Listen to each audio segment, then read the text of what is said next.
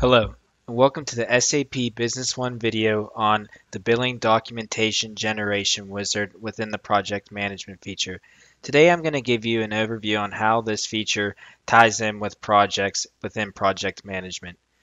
To start this, I'll go into the wizard by clicking on my main menu and scrolling down the project management and clicking on the wizard here. What's great is the wizard is a step-by-step instruction that pretty much guides you on the information you need to build. So I'm going to click next to start the wizard. And here's our selection criteria that we can plug in information on not only who we want to bill, but as well as the documents and information that is associated on the invoice. And with the wizard, you can create an AR invoice or a delivery from this feature.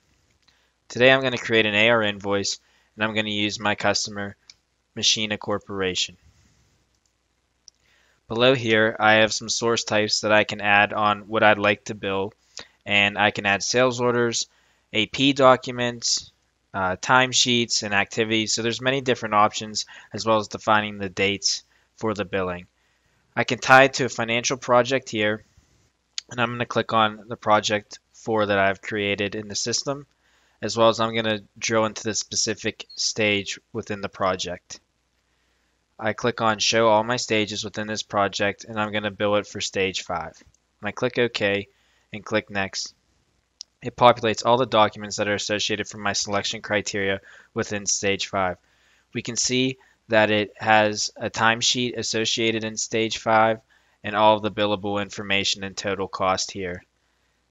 This wizard is very good for mass billing too. If you had multiple documents, you can confirm all of them and put them all on one invoice.